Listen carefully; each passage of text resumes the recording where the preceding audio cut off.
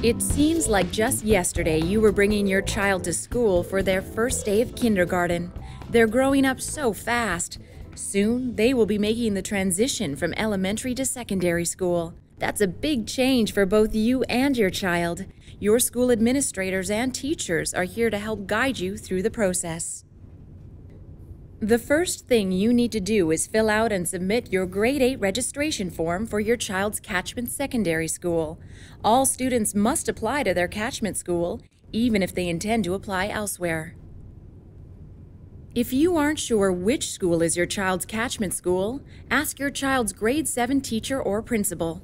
Applying to your catchment school is very important, so make sure not to forget to do this first. Application forms will be sent home with your child. Now that you've filled out your in-catchment registration form, you need to return it to your child's teacher by your school's deadline.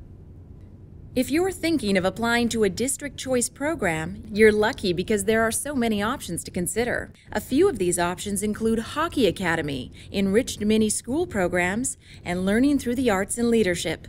You can check them all out on the VSB website or in the options brochure available at your elementary school every September. It's important to remember that applications for district choice programs often start in late November, with placement offers made around spring break.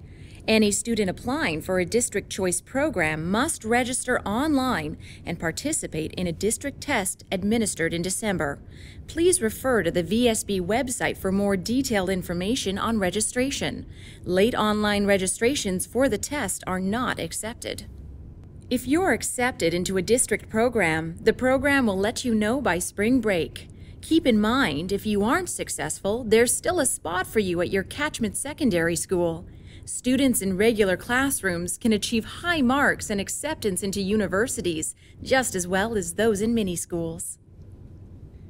If you hope to attend a secondary school outside your catchment area, you need to apply cross-boundary directly to the secondary school. Applications will only be accepted after winter holidays, and the application deadline closes at the end of February. Parents need to remember that they must register at their in-catchment school first and should usually only apply cross-boundary to one other secondary school. Once you've completed this application process, it's time for the district to do its part to ensure a smooth academic transition. Your elementary and secondary teachers and administrators will meet and discuss your child's strengths and needs as a learner. This will help ensure a successful transition. If your child has special learning requirements, you will likely be contacted by your new secondary school about your child's program. The jump from elementary to secondary school is an exciting time. New friends, new teachers, and new opportunities are right around the corner.